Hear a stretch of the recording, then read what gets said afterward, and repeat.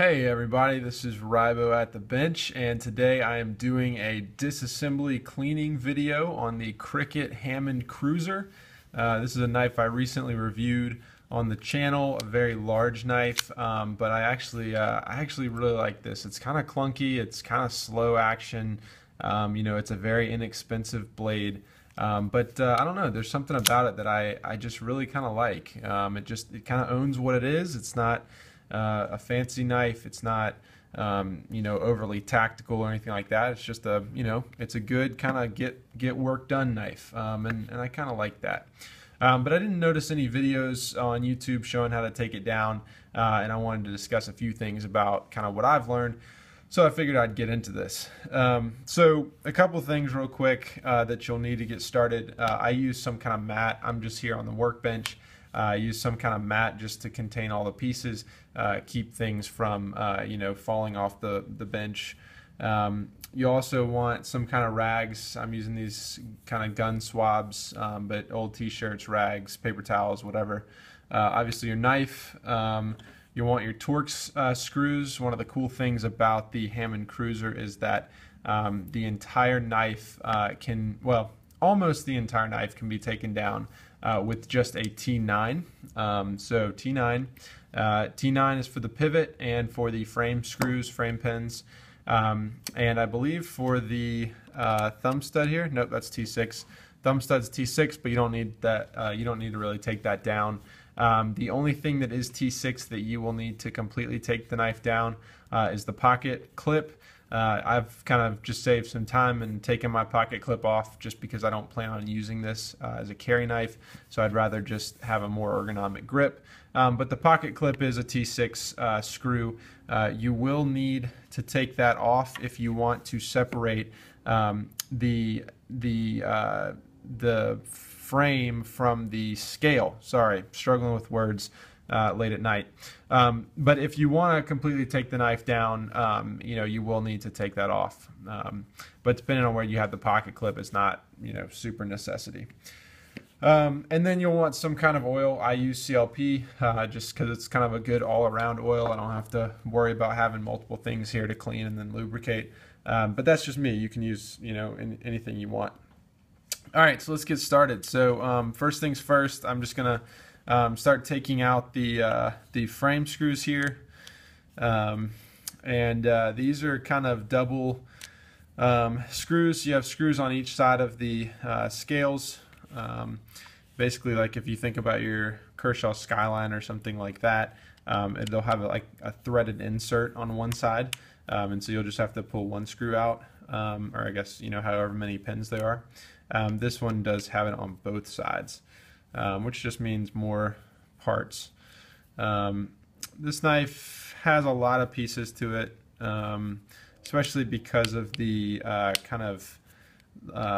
forget what they call it, the CRKT lock system, LAWKS, but basically like their method of virtually turning this knife into a fixed blade, although I don't totally buy that it adds that much strength, but it certainly makes the knife stronger and kind of locks the frame in. And so because of that kind of braking system that they've included, there are a few more pieces, but it's not too difficult. I always have trouble getting this screw out, but I think it's out of the thread. And then one thing that's kind of odd, and I guess I see why they did it. Well, actually I don't, because of what I'll show when the knife's taken down. But essentially, the left side here, if you're looking at the knife like this left side does have the slot for a T9. So I can fit that in there, but I won't actually be able to turn this because this is just the threaded insert. The back here is the actual screw. And I don't really get why they did that. My first thought was, well, they did that to allow you to kind of prevent turning over here, but this is a keyed pivot thread, and so I'll show that in a minute, but basically it's not going to turn either way. The other thing is there's this like rubber gasket in here that you make sure you don't lose, that kind of comes off the pivot screw. I like to just put that back on the screw just so I don't lose it. and I'll leave the pivot thread in there just for simplicity. So there you go. Your knife is taken apart. You can pop the first scale off. You can pull the liner off here. This is just basically the liner that doesn't do much. You'll have these two frame pin threads, spacers, whatever you want to call these. And then you'll have your first washer here. So this will be a bronze washer. And the washers on this knife are kind of where things get interesting. When I purchased this knife, I said this in the review video, but basically the person had reassembled it incorrectly, and it was a really gritty action. It was just not smooth at all. I really disliked it, but after taking it apart, reassembling it, you know, it worked much better. So you're going to want to make sure you get the threads on there, or I'm sorry, the washers back on there correctly, and you can actually kind of play around with that. Because you'll notice here with these washers you have this kind of Teflon spacer, and then you have the bronze washer, and there's kind of disagreements, I guess, or just different opinions on you know, should the brass or the Teflon go against the blade, and I've tried both. To me, I don't notice a huge difference either way.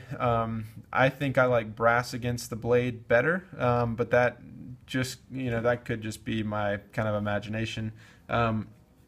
Either way is going to be really smooth, but what is imperative with this is that you have enough space between this blade here and this frame here because of this, which is the lock system. So you'll have this kind of stop pin here, and then you'll have this disc, and you can just kind of rotate that and pop it off. And this is just this thin piece of metal, but essentially the reason that you really need to have spacers between the blade and this is that if you don't have sufficient space, if you only have the bronze washer in there, basically anytime you open the knife, this knife is going to rub against this and essentially going to use this kind of disc as the as kind of the pivot washer. Which is going to mean that it's going to just rub metal on metal. It's not really going to give it any kind of lubrication or anything. And that's what the guy had when I got it. In fact, the Teflon washer was between the brake and the liner, and then just the brass screw was between this and the blade, and it did not work very well.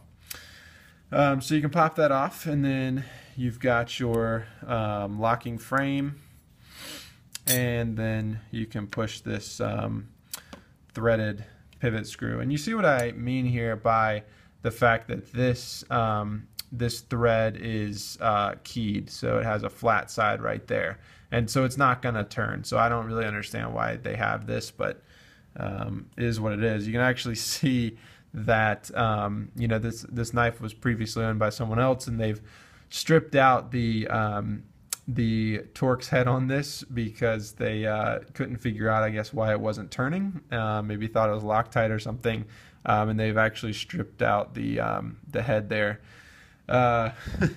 which is a shame, but again doesn't really matter because of how this knife's constructed. So I'm not going to go through the whole cleaning video here simply because, you know, I just cleaned this knife a couple times. I've disassembled it a few times just to try some things out with the washers. But typically what I do is I spray some CLP on this as I'm going. You know, for example, something like this. And I don't usually spray that much. That was an accident. But I kind of let that sit there for a while, and that CLP will kind of get to work on the dirt. And then come back and just wipe it down. You know, I don't want to put the knife down together too wet, but you know, I definitely want some lubrication. So basically, I'll just give everything a thorough CLP coat. Make sure I get any kind of grit and grime off, but I've kind of done that already with this knife. So I will. I'm going to go ahead and start the reassembly video. And I can talk about a few other issues as I do that. So when you're reassembling, the one thing that you'll need to make sure you get right is, remember, this is a keyed pivot. And so that really only matters, I think, on the locking frame. So the locking frame, if you can see right here on the pivot hole, actually has the top part is flat. And so when you're dropping that on, you have to get that lined up perfectly, which mine is exactly opposite. But you want to get that lined up perfectly, and that's the only way that you'll be able to get it on there. So after that, you can drop on the blade again. I just tried this with the Teflon against the blade. Now I'm going to try this with the brass against the blade, the Teflon against the frame. And then actually, before I do that, see, I'm already messing up. Before I do that, I got to put the brake back on there. That's kind of the downside of having these kind of fancy new, design elements, is that kind of throws you off when you're disassembling a knife. That's what I really love about the Skyline, is that it's so freaking easy to disassemble and put back together. Okay, and then so brass is against the blade. Flip the blade back. Let me just rub that down real quick. Get that nice and clean. You'll see here, this is kind of interesting. The metal on this locking system here, this knife doesn't use a lock bar, is kind of dented in here. I don't know what really could have caused that, but it's like the metal all along here is just kind of dented and messed up, which is really interesting. I've been trying to imagine what could have caused that, and I'm not sure how that could have gotten dented, but anyway. All right, so we got that back on. You'll want to put your spacers in here for the frame screws. You'll want to also drop this locking pin down in there. Let me pop this blade back off. Down in here, and then there. I suppose it could have been something with that locking pin that caused it to bend, but I still can't really imagine how that happened. And there you go. So on this, you're going to just want to make sure that the spacers go into the slots here, the pivot screw, the locking bar, and you should be good. And then, nope, just kidding. Bronze washer. Wow. It's late, guys, so don't hold it against me. I have a 2-month-old that's been crying a lot, so this is my sanity is coming out and doing these videos right now. So there we go. All right, I'm going to call that completely put back together. Pop this handle back on and throw these screws back in. Like I said, I'm not putting the pocket clip back on. This knife is going to go probably in my car, possibly in the tool chest, but either way, this is just much too large of a knife for me to carry in my pocket, and so there's no point in me having a pocket clip. This knife is super ergonomic. I love the way it feels in the hand, and a pocket clip does nothing but get in the way of that. Really on any knife. That's why I took the pocket clip off my Spyderco Delica, and I just love it. But hopefully I'll have a review of that Delica soon. One thing too, just while I'm kind of talking here, just to kill time while I reassemble this. I don't get why Cricut does this kind of cutting out these holes on their liners or on their knives. The M16 obviously is the one that is kind of most recognizable for that, but this one too is just, I don't know, it's not really a skeleton look, but it's also not really, I don't know, like it's not really enough to take out, like the M16 at least, it's enough to really take out some weight. On this knife it's just kind of sporadic, and I don't know, I don't get it. Make sure you get that gasket back in there when you're putting this pivot screw back in. Easy to forget. And this should be the last piece. I usually just tighten mine down, check the centering, and that's pretty good.